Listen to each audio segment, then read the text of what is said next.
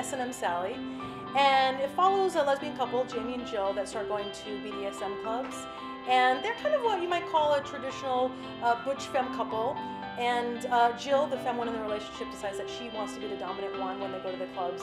And Jamie, the traditionally butch one, kind of has a bit of a crisis about this.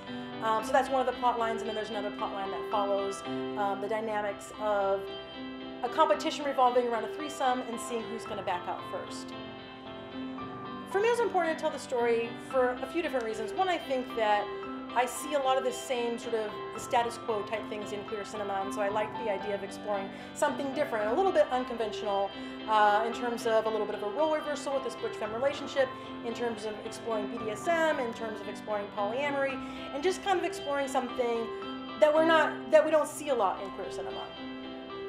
They put me in the closing night slot, which was really cool. And it's cool to be in town and be a part of the festival and meet the people here and get to have a sense of what it's like to be queer in Little Rock. And I've met a lot of queer people who actually really love Arkansas and love Little Rock. And some people want to leave too, but it was interesting for me to hear their stories, because you kind of come in from a bigger city thinking, you know, why do you stay, you know, in a place that you may not be as embraced, or you may not have the variety or the opportunity?